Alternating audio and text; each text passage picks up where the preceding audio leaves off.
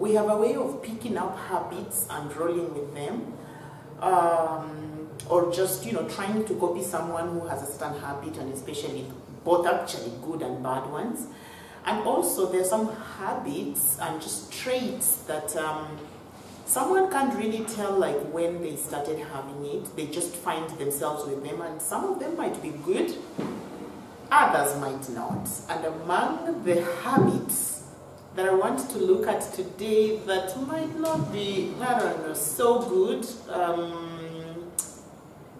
and also that if you're not very careful might land you in problems, many problems that I'll be looking at, is hoarding.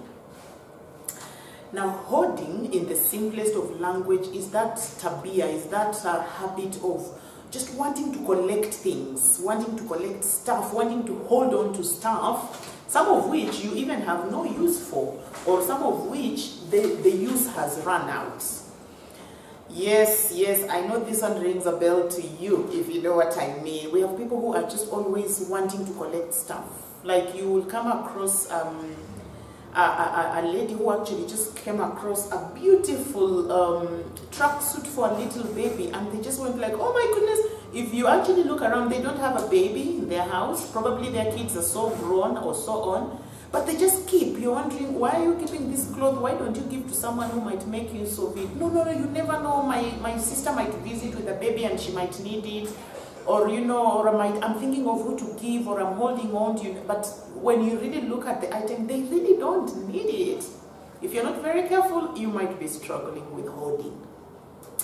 Or, you know, sometimes you actually, and especially when some of these things are free, you know, you realize this, okay, so why did you pick this thing? It was free. It was probably on offer, or it was free, so I just picked it. So how is it going to help your life? I don't know, I just picked it. It's called hoarding. Yes. So, hoarding, after all this definition of mine, really, is a persistent difficulty in discarding or parting with some possessions. Where someone has collected these blah blahs, they either want more or they don't want to let it go even when their use is expired. It's called hoarding. Now, it's apparently a disorder, a very serious disorder that might need you to do something by it before one. It leads you into running out of space, because hoarders are always holding on things they don't want, they don't really need, or just getting things they don't necessarily need, or at least don't need at that time. So before you know it, one of the repercussions of hoarding as a disorder is you will soon run out of space. Before you know it, your dining table is full of junk, is full of stuff, your bedroom is full of stuff, packed under the bed, you know, you have things and so on, and you're wondering, why does this lady actually have 3 extra mattresses that have no bed? You know, someone might come, and some of them are even old. Apparently, I have just learned that there are people who still have kept their children's high school material, high school books, high school boxes, you know, ile sanduku ile, the metallic sanduku tulikuwa tunatumia wakati tuko shule. We have some parents who are still keeping those things. They're still keeping their books, they're still keeping the mattresses. My goodness, the mattresses some people were using in high school were like this thick, kidogo kabisa kama ulimi wa ng'ombe yani. They still are keeping such. The mattresses are even just chipping off on themselves, on their own. They're still keeping such. And when you ask, so how is this going to help your life? No, it's just it was for my daughter when she was in high school, or my son, so I'm just still keeping it. For what? You can keep better things for memory purposes, really, if you want to keep memories of your son when they were in high school and so on, and not such things. And you see, some of these things wear out. They wear off, like the mattresses, like the clothes. So before you know it, every time you are cleaning your house, you know, you just get fluffs from the old mattresses, you know, from the old stuff and so on, and you're thinking, why can't you just let go of such things? You actually have a condition called hoarding. So yes, you risk running out of space in your house when you have a hoarding disability. Another repercussion or another danger of you being or suffering really from a hoarding disorder is you actually are also risking your safety. Depending with what you're hoarding, depending with what you're holding on, and or what you keep acquiring, some of these items actually might compromise your safety. You know, You come across someone who you're thinking, my goodness, why do you have 50 knives? And you keep buying new ones and more. Why don't you let go of some of these old ones? And so on. No. This one reminds me when I was 2 years old in marriage. Now you are 45 years old in marriage, you're still holding on such things. Some of them have become loose. Their nuts have become loose. It will even cut you when you're trying to use it and so on. And again, even just beside it, taking a lot of space in your kitchen drawers or in your house, in your bedroom and so on. You might actually even sleep on some of them and, miss a step and, fall down, lose your tooth, in the course of you trying to clean and so on, in the course of you trying to make a way to pass, because things are just full everywhere and so on, because you are a hoarder.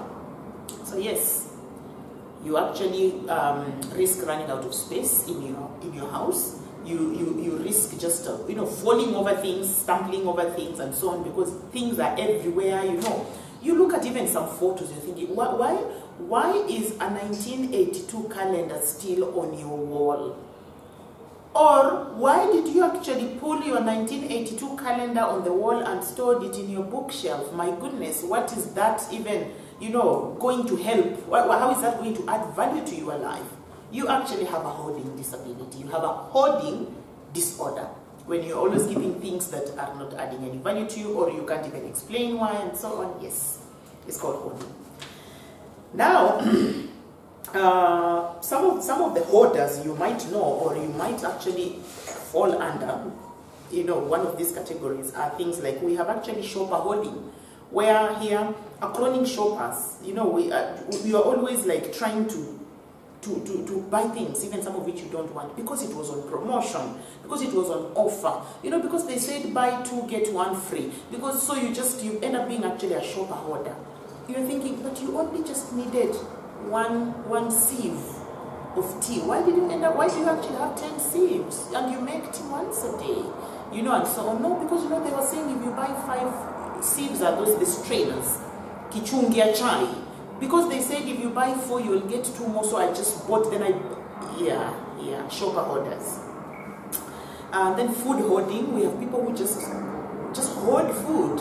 You've seen this even in events. You look at someone dressed very well in a sharp suit if it's a guy, or in a lovely dress if it's a woman, and you look at the plate they're carrying, or the food they're carrying to go sit down and eat, and you're thinking, is that a plate for food, or is that another tray for us to go serve from? The food is so full, and you're thinking, you only have one stomach that can only take so much at a time. So yes, we also have food hoarders, or whenever they go to a place, they're eating, but they're also thinking about, I need to take some with me, and most of the time actually, they don't care about whether or not the other person will have gotten something to eat. It's about them. So there goes another repercussion, another side effect of being a hoarder or suffering from a hoarding disability, is you actually become selfish unconsciously. You unknowingly actually become selfish. It all becomes about you. It's all about you. I don't care if the rest of the people will actually get the juice. As long as I get enough juice and I even have some to take away with me, then that's it. People who you keep thinking, my goodness, garbage is to be trashed. Garbage is to be let go so that the garbage company or can collect and so on. Why do you keep all these things? You've come across people who have 1 million containers of milk in the house, 1 million containers of juice, 1 million bottles of soda. You're thinking, why do you keep these containers? Are you starting a plastic container company or something like that? No, I just kept them. But when did you last use them? I don't even remember. Yeah, you actually hoard trash, you hoard garbage, you actually have a hoarding disability. And then animal hoarding as well. We have people who love animals, who love pets and so on. Then we have those who are just too much, and it's like they hoard. They want to have this animal. They want to have, when you ask, but what value is this bringing? Nothing. And another side effect now of such a person, of such a hoarder, an animal hoarder, is you realize now they will not be able to give these animals proper attention, proper care and so on. So hoarding just comes with a lot of disadvantages to it, and that's why you might want to watch out. if you have such a habit, if people around you are commenting that probably you're a hoarder, or if you just realize that there's so much stuff around you, and some of which that you really don't need, or some of which you last used or accessed like long time ago, years ago, and so on, you might be suffering from a hoarding disability or a hoarding disorder. Maybe you might want to seek medical attention, because apparently a stage of it actually calls for one to look for help. And like they say, you might want to see a doctor if, for example, your health or safety is in danger. You know, whatever you are collecting, whatever is surrounding you is actually threatening your safety and health. You might want to see a doctor. You know, like we said, why are you hoarding a million types of matchsticks? You know, why are you hoarding some containers of medicine? You know, that you already consumed the medicine out, but you still have those containers and so on. That's how you will actually confuse the containers. That's how you will be wondering whether the expiry dates are correct. That's, you know, so such like small things, if you really don't need them, or if they're not going to add value to your life, they are going to take away some of it. So yes, if you realize that whatever you are hoarding is actually putting your safety and health in danger, you might want to see a doctor. If you have materials in your home that actually pose a fire risk, yes, a fire risk. You know, why do you have 5 gas cylinders? You know, kwa sababu every other time you can only use one, at most 2, really. Like kama uko na meko and you have the other gas cylinder for your office. Why do you have like 7 gas cylinders in your house? You know, and so on. Why do you have you know, so much like paper? You know, we have people who collect things like newspapers and so on. You don't have to have a whole room filled with newspapers and papers and junk and so on. That could also be a fire risk. So such like things might actually trigger you to want to look for attention from a professional. When you often actually trip or fall over materials in your house, it could also be a sign that you need help. Like I said earlier on, because yeah, they end up actually hoarding, ends up eating into your space. And lastly, when you feel anxious about your possessions, you know, you have so much stuff around you until you're feeling anxious about them. Probably this hip might fall on me, or probably I might be attacked. I might be, you know, I might be mugged. You know, you're feeling anxious about the possessions you have. What you have should add joy. What you have should add joy to your life. When what you have is bringing anxiety, making you anxious, then they're not good, and you might want to check whether or not you are suffering from a hoarding disorder.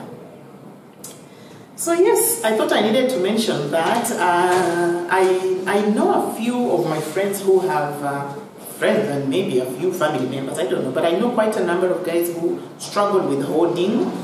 And it concerns me, because even through my reading, like when I was reading about some of these things, it was really making sense. It was really making sense.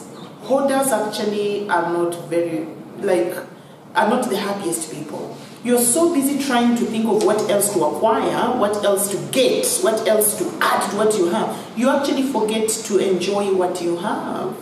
And that's how you can end up also being a very sad person as a result of hoarding. So yeah. This is very important. I hope it helps someone somewhere to just know that sometimes little is enough, and sometimes just too much is not equivalent to you being happy and to you being content. So yeah, thank you for your time. I'll see you in my next episode, and in the meantime, hit the subscribe button if you're my first timer. If you're a first time on my channel, and for you who is a returning subscriber, asante sana. Thank you for your support. Thank you for just you know, watching, commenting, liking, and so on. This is how we keep spreading this good news, this gospel about some of these abilities we actually may not know about, or we may and we just don't know.